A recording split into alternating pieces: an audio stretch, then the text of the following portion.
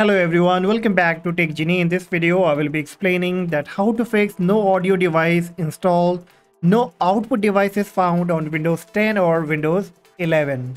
Right now you can see if I go to my audio setting, at the right hand corner it says no audio device is installed.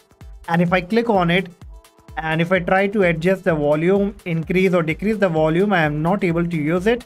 And when I click on it, it says no output devices found. Alright, so what you have to do, I will be sharing 2 or 3 simple steps that you need to apply and your problem will be 100% fixed. Alright, the first thing that I would recommend you that you should click here on troubleshoot audio problem.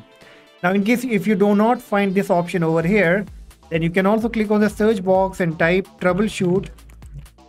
From the suggestion, click on troubleshoot settings, click on other troubleshooters, and here at the top you will find playing audio. Just click on run. And now this will be detecting the problem, that where exactly the problem is. Sometimes it automatically fixes the problem as well. And you can see one or more audio device service isn't running and it has been fixed. So you can see now my audio device is available now. I'm not getting that message anymore. Alright. So this is the first thing that you have to do. And I'm very sure that this first step only will fix your problem. In case if this doesn't work for you, then you have to close it. Right click on your Windows icon, then click on device manager from the list. Once the device manager comes up, you have to look for audio inputs and outputs, double click on it, and then you have to look for the audio device here. Just right click on it, click on update driver. Just make sure the drivers are up to date. Alright, so you have to do the same for both of them, or even if you get any other device, you have to update them. Then you have to scroll down to the bottom and you see sound, video and game controller. Double click on it, and then here you will find high definition audio service or device.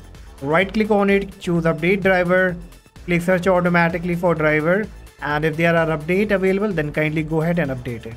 Alright, last what you will have to do, click on the search box, type services, open services app. Now here in the services you have to look for Windows audio. Okay, so you just have to look for Windows audio. Once you get it, double click on it.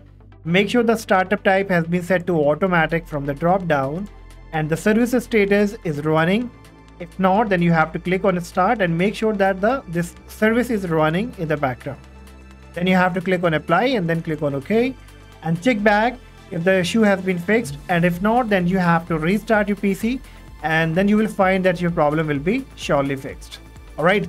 That's all guys, hopefully this solution will surely work for you, and if yes, do not forget to like and subscribe. For any question, let me know in the comment section. Till then, take care, bye bye.